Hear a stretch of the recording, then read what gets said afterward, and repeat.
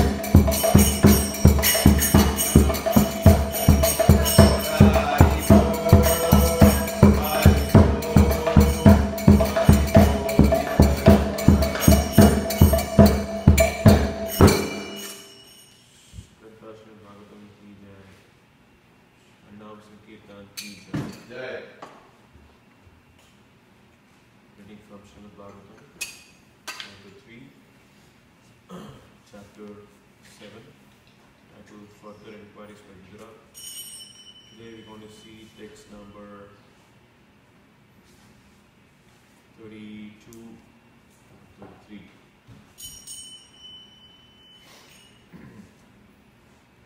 Text number 32. The 32 or 33? Prahlad? It says 33. But he's not covered 32. Go to 32. Wonderful.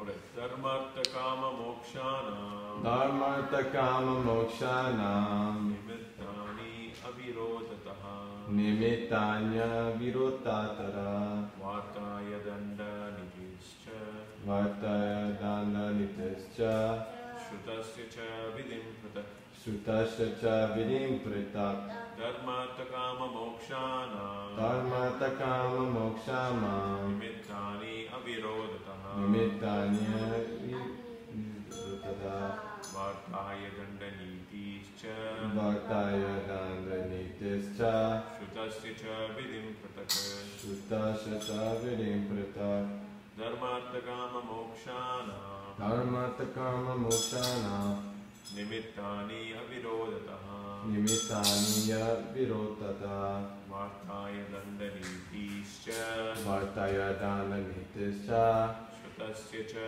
vidim pritaka Srutasya cha vidim pritaka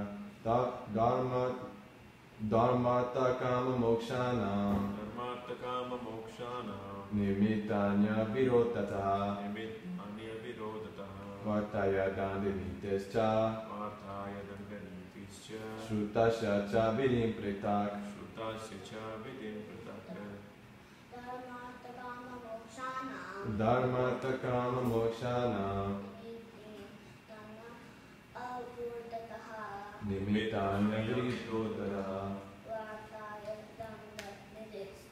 Vartaya dandanitischa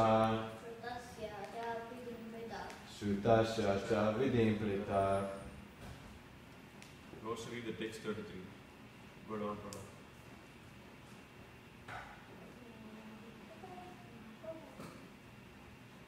Did you get it? Yes, God. Yeah. Shraddhasya cha vidim brahman Shraddhasya cha vidim brahman Pitrunam sargameva cha Pitranam sargameva cha Graha nakshatra taranam Graha nakshatra taranam Kalavaiva samastitim Kalavayava samstitam Shraddhasya cha vidim brahman Shraddhasya cha vidim brahman Pitrunam sargameva cha Pitranam sargameva cha Graha nakshatra taranam Graha nakshatra taranam Kalavaiva samastitam Kalavayava samsmitam Shraddhasya cha vidim brahman Shraddhasya cha vidim brahman Pitranam sargameva cha Pitrunam sargameva cha Graha nakshatra taranam Graha nakshatra taranam Kalavayava samstitam Kalavaiva samastitam Shraddhasya cha vidim brahman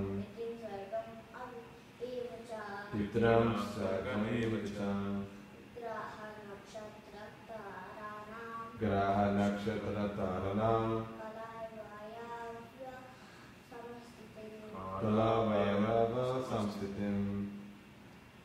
Alright. Translation for the first one.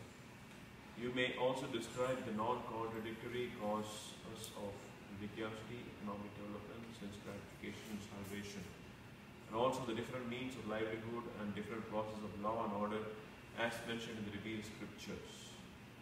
And translation for the next one. Srila Prabhupada. Please also explain the regulations for offering respects to the forefathers, the creation of Pitraloka, the time schedule of the planets, stars, and luminaries, and their respective situations. Hari Om Tat Sat. Jnanatimirandasya jnananjanashalakaya chakshurunmilitam yena tasmai Shri Gurave Namaha. Shri Chaitanya Manobhishtam Sthapitam Yena Bhutale Swayam Rupa Kadamakyam Dadati Swapadantikam Mukam Karoti Vachalam Bhangam Langayate Girim Yatkripatamaham Vande Shri Gurum Dinatarinam Paramanandamadavam Shri Chaitanya Vishwaram Hey Krishna Karna Sindhu Dinabandho Jagatpate Gopesha Gopika Santa Radha Kanta Namoste Taptakanchana Gaurangi Radhe Vrindavaneshwari Vrishabhanute Devi Pranamami Hari Priye Apram Mangragidam Vajanam Vimlam Sutananda Dirtha Madaram Bhaje Tapatrayapaham Chitrai Padeshchakam Vinay Vakya Imane Gandidai Gurubhavam Vyanjayati Vakyasti Jayati Ittava Jai Shri Krishna Chaitanya Namo Vishnupadaya Krishna Prishtaya Bhutale Srimate Bhaktivedanta Swami Niti Namine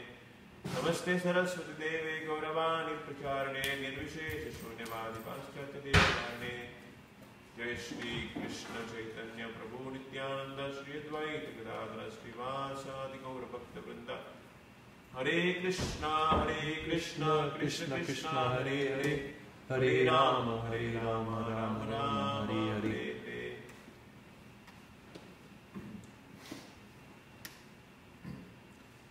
we are seeing here how Vidura Maharaj is asking questions to Maitreya. This is the second set of questions as we discussed before. And this is very specific questions. So just like last week we saw questions about how planetary systems. And now he's asking questions about the 4 Purusharthas. So this forms the most of the discussion in the further cantos of Srimad Bhagavatam. This is a discussion between Maitreya and Vidura. And inside that there will be many other discussions. All the way until 5th canto. So we have the 3rd canto now, and there is 4th canto, and there is 5th canto. So all the way until 5th canto. The 6th canto will deal with many other things, topics. We will talk about it later. So here, Vidura is asking, it's a very important topic about the Purusha Artha. So the Dharma Artha Kama Mokshana Nimittani Avirodhataha. So what does that mean? So Vidura is asking Maitreya, please explain about the 4 goals of human life. What is the 4 goals of human life? Dharma, Artha, Kama and Moksha. So Dharma means religious practices. Artha means you gain economic prosperity by doing religious practices. And Kama means you gain economic prosperity, then obviously you also get all your desires fulfilled. Right? So when you have good prosperity, then your desires are automatically fulfilled. Finally, Moksha. So when you are completely frustrated with all the efforts of getting happiness, then you think about the next life. I should become free from all these things, birth, death, old age, disease. That is called moksha. Moksha means muchyate iti moksha. That which delivers you from this birth and death cycle is called moksha. So this is a difference between civilized society and an uncivilized society. For uncivilized society, there is no difference between animals and humans. So because their activities are very common with animals. The animals, what do the animals do, Prahlad? They always, the dangerous animals, they hunt for other animals that have flesh. So they do eating. All animals eat, right? Yes. And all animals sleep. Yes. What is the 3rd activity they do? They produce children, right? 4th is they defend themselves. So if some other animal comes to kill the animal or threatens the animal defends itself. So that are the 4 activities that animals do. But if you see, in general, the human society also, they do the 4 same things. So they do the same sleeping, eating, mating and defending. But they do it in a much more sophisticated way. We have a big houses and we do our activities inside the house. We make nice palatable food dishes, and then we eat them, then sleep. We do the same activities. But what is the difference between the animals and humans? The difference is humans have a sense of, should have a sense of dharma. Dharma means that which is very innate, natural to you. It's called dharma. So human beings have an innate nature to inquire. They have a sense of morality. They have a sense of ethics. So that's what differentiates a human from animal. Ahara nitra bayamaiturancha samanyametat purushat narana dharmo hi eka adhiko vishesho dharmena hina asubir samanaha. Mahabharata says this. Yudhishthira Maharaj is saying in Mahabharata that there's no difference between animals and humans because the activities are the same. But only difference is dharmo hi eka adhiko vishesho. Followance or observance of religious practices or spiritual practices. That's what should make a difference.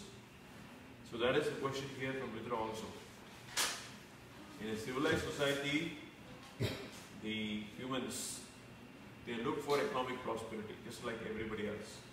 In uncivilized society also they look for economic prosperity. Everybody wants to be rich and richer, right? And everybody wants prosperity in their life.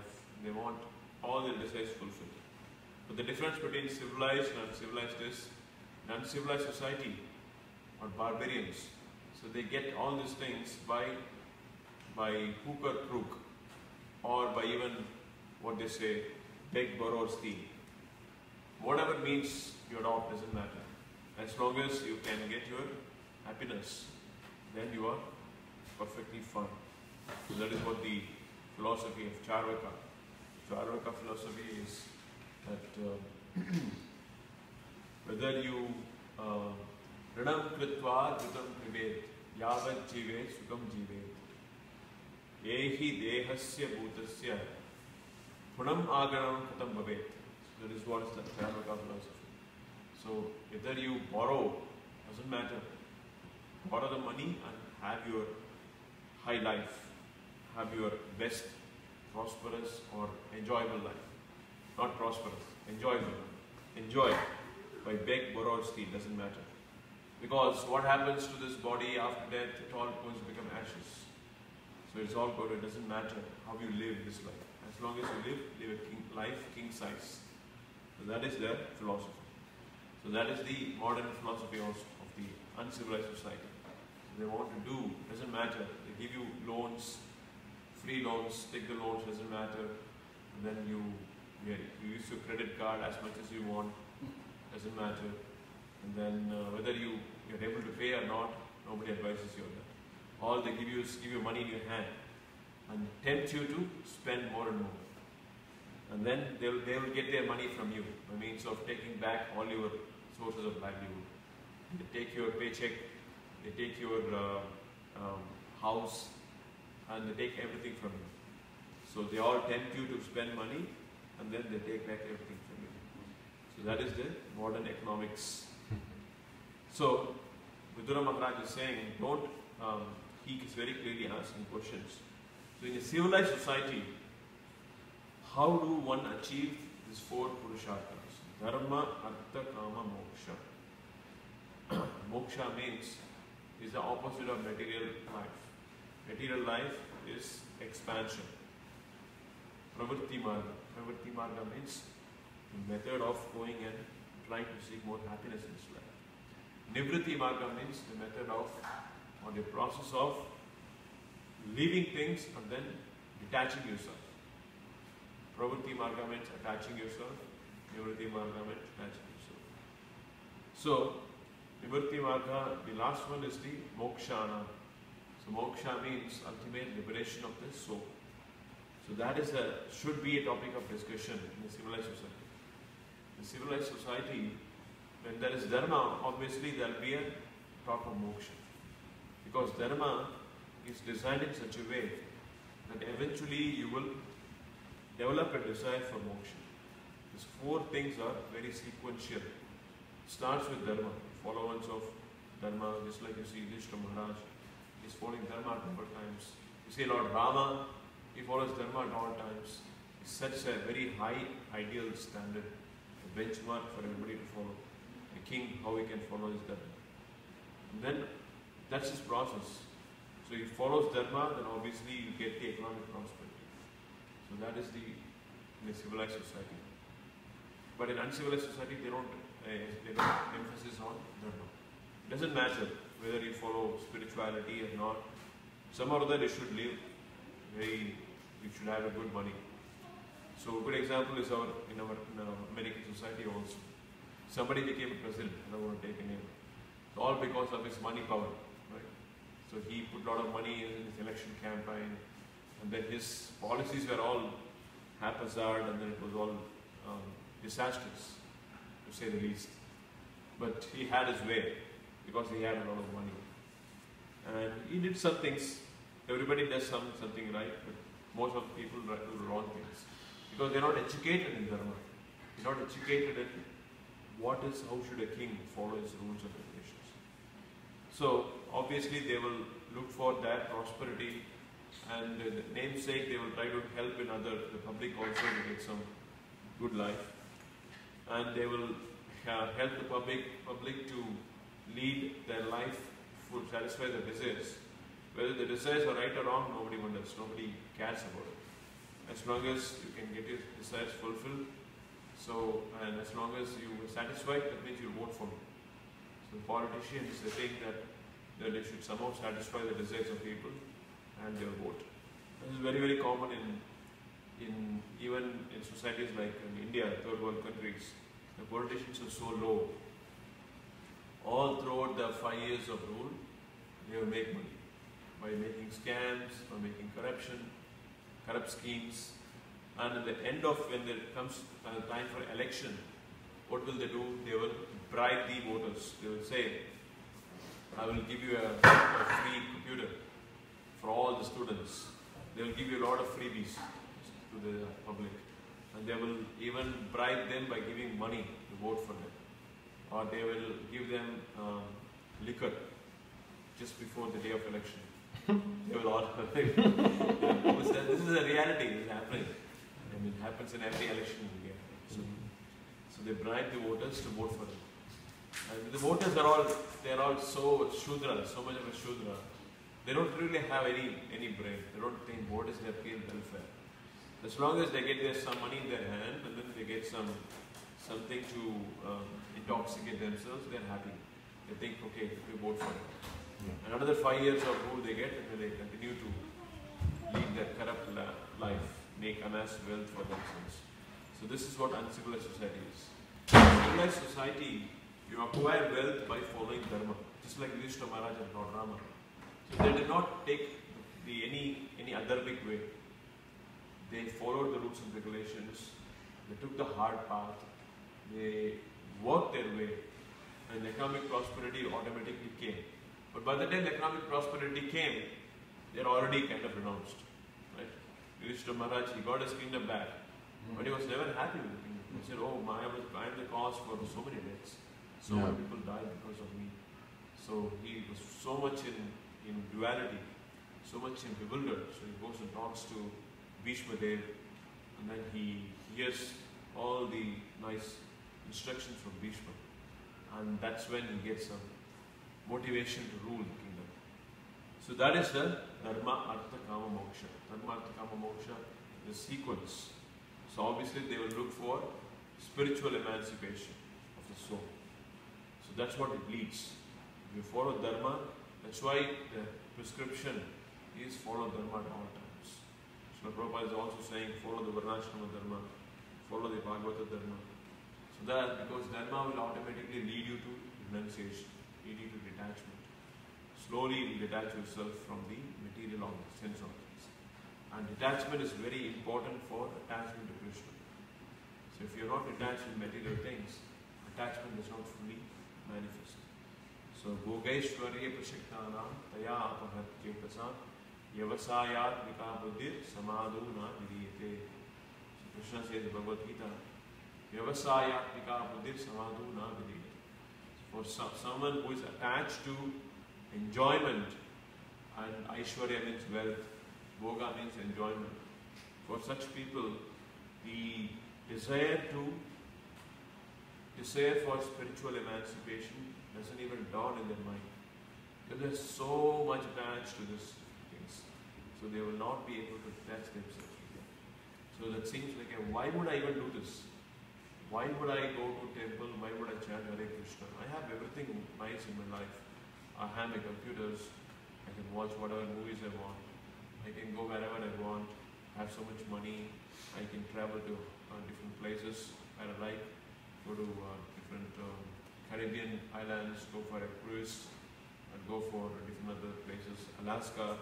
Have some nice time. Or go to Las Vegas. Right?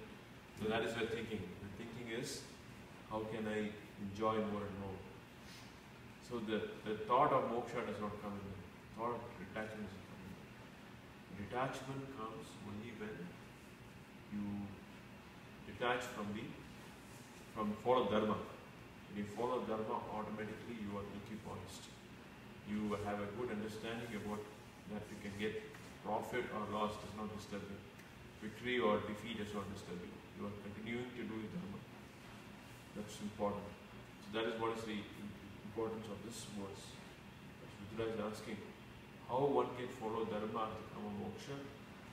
Avirodhataha means that according to the rules of the scriptures, not in opposition to the rules of scriptures. Shrutasya cha vidim pratak. Shruta means Shruti. Shruti means Vedas. How we can obtain one's desires by following Shruti.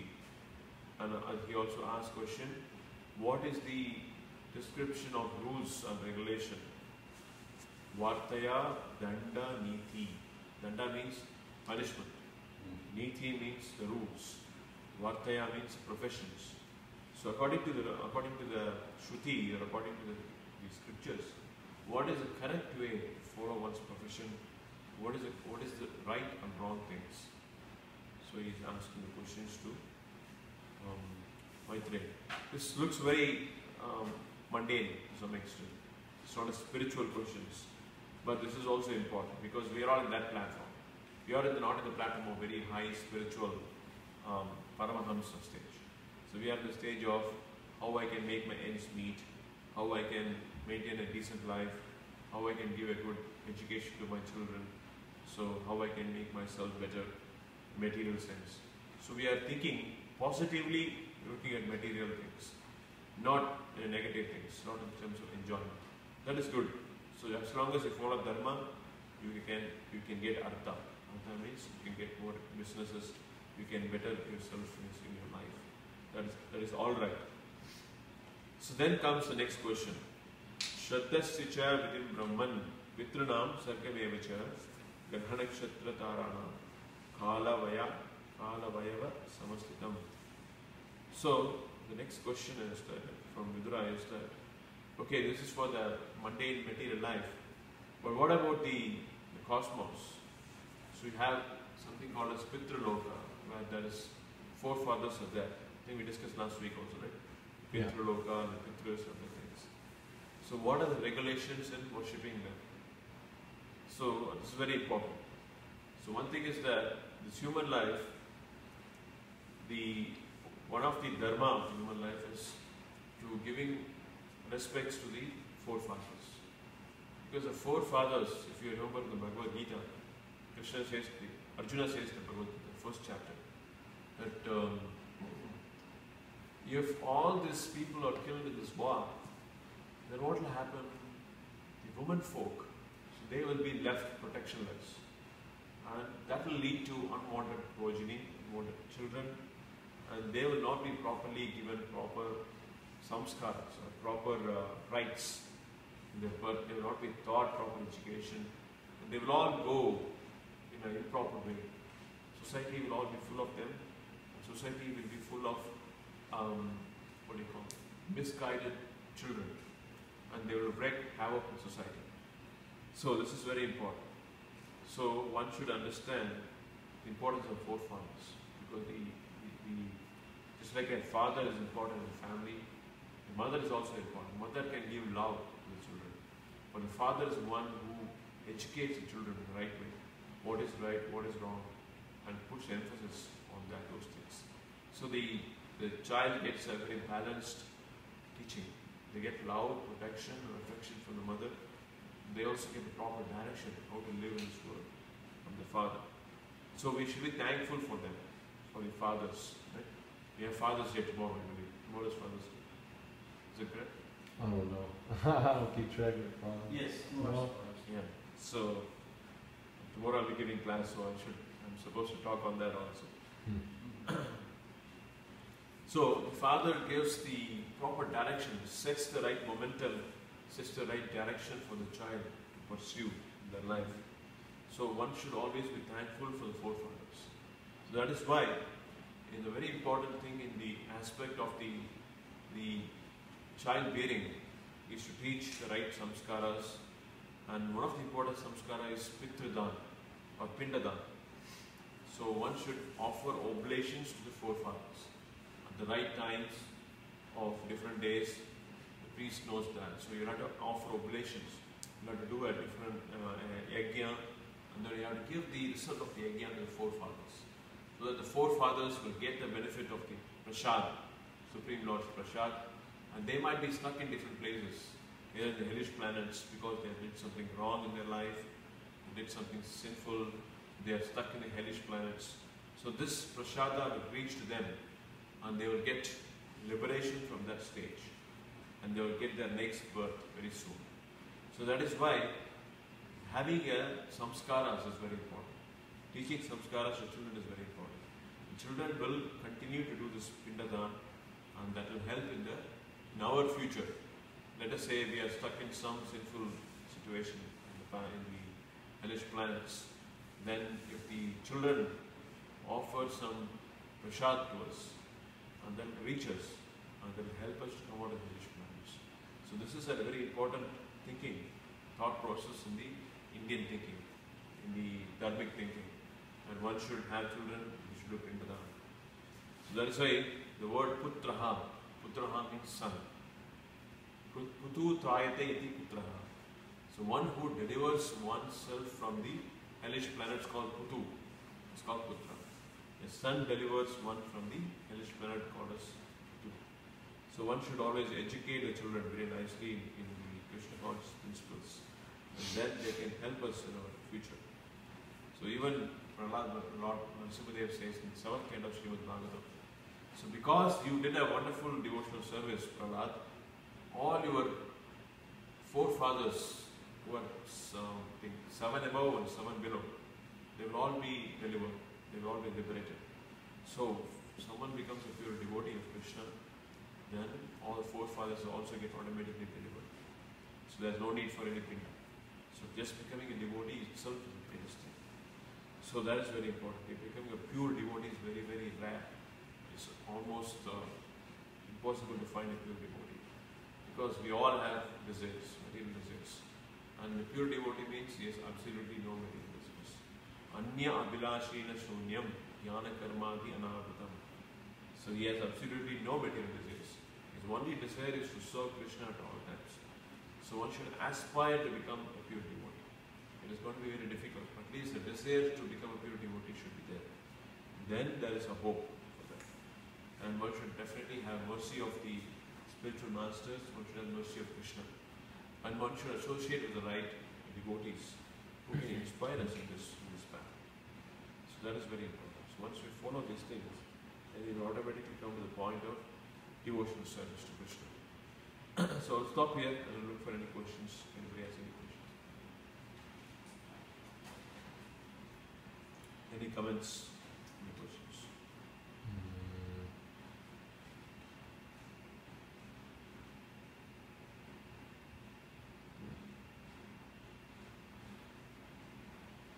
All right. So the last two were part of the verses I'm going to talk about that a little bit. Graha nakshatram tarana kala vayava samasitam. So the question that Indra is asking is, how does these planets, these stars, how do they all move about in this universe? Who's asking? Vidura. So this is a topic that we dealt last week also, right? So this will also be answered in the 5th canto. Actually, all the stars, according to Srimad Bhagavatam, they are actually the vehicles of the great sages. The head planetary system, there are sages. So you have this Janaloka, Tapaloka, Mahaloka, and Satyaloka. So the sages, they move about in their vehicles. And that is the stars, according to the Bhagavatam. And it is not the sun. So in modern astronomy or astrophysics, they say all stars are like suns. And they all produce their own light, all produce their own different heat and light. But according to Bhagavatam, according to these things, all this, the stars and nakshatras, and they are all vehicles of great luminaries, so who are illumination by themselves because of their tejas, because of their prowess, of their spiritual prowess. So that is very important to understand. So that we will be discussing in the 5th canto of Srimad Bhagavatam. So stop here. Anybody has any yes problem? I'm currently reading 3rd canto part 1 and catching up to where we are. But so I read that. Okay, so basically, Uddhava, Krishna told the Uddhava the contents of the Gita, in which Maitreya overheard. and Maitreya wanted to learn from Uddhava, but Maitreya was actually not Maitreya, Vidura wanted to learn from Uddhava. But Vidura inquired Uddhava, but Vidura was his elder. And so he looked at him as, so Uddhava looked at Vidura as authority, so he sent him to inquire from Maitreya. And I read that, Maitreya was, he got the information directly from the Lord, therefore he was qualified. But I thought it was indirectly from the Lord because he overheard. And that's why I was confused, because it says, entering in first canto, third canto part 1, that he directly received this from Krishna. So I don't know, was it directly or indirectly? Yeah. So even the whole Srimad Bhagavatam, if you see, so it is the discussion between Shukdev Goswami and Parikshit. Yeah. But there are so many sages sitting there, and they are hearing it. It is not wrong to overhear.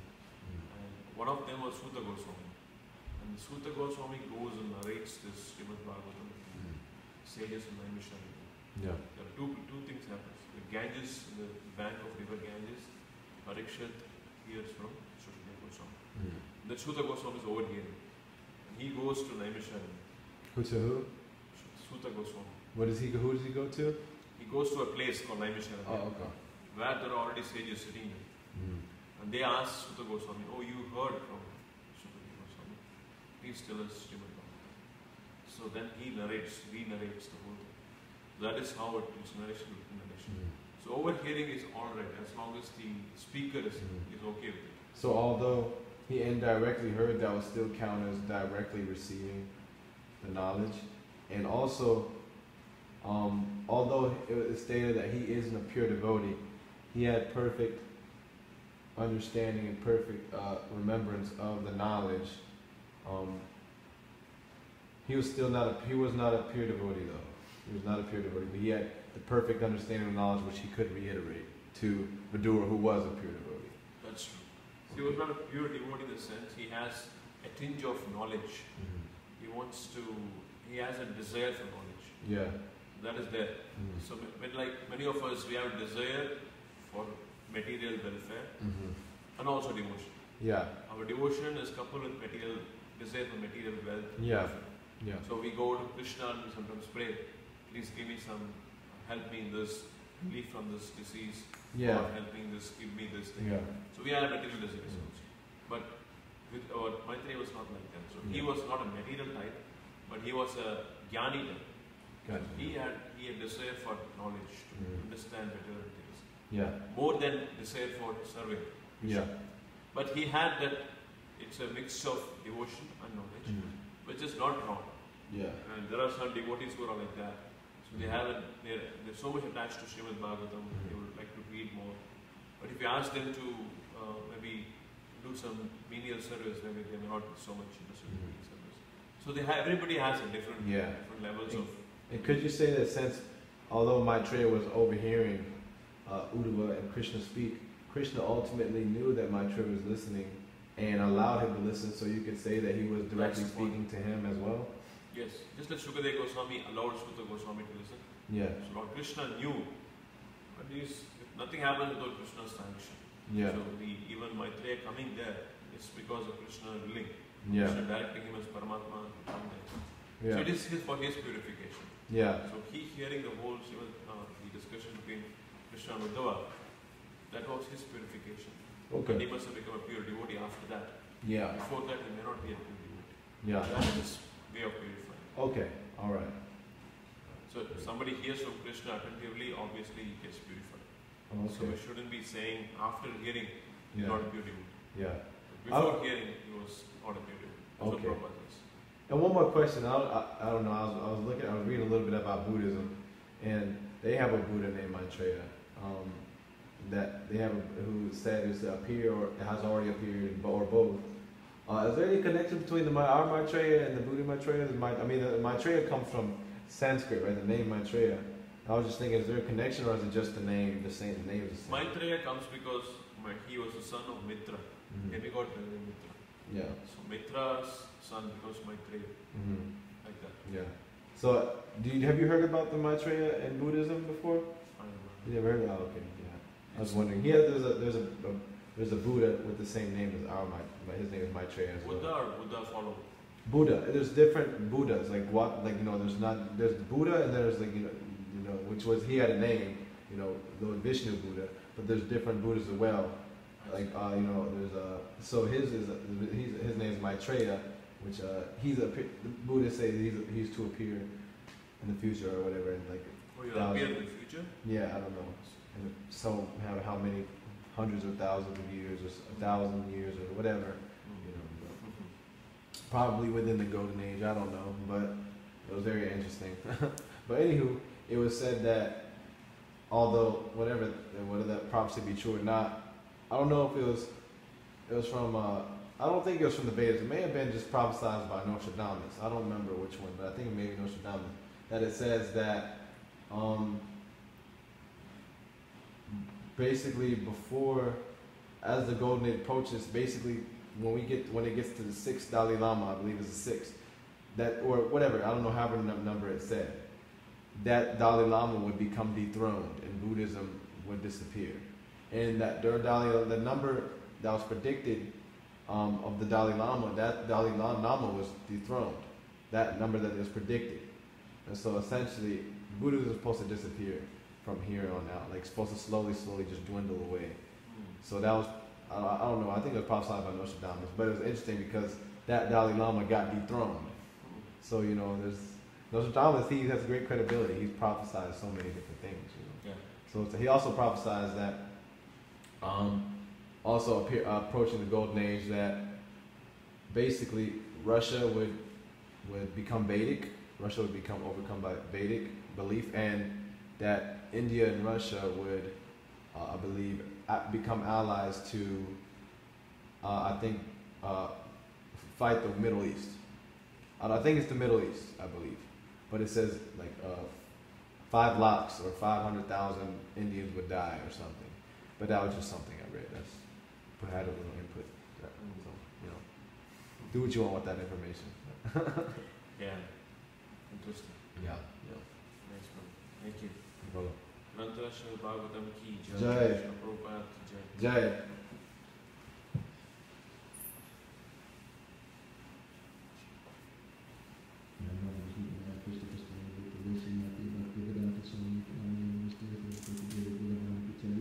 Even station, she would run across the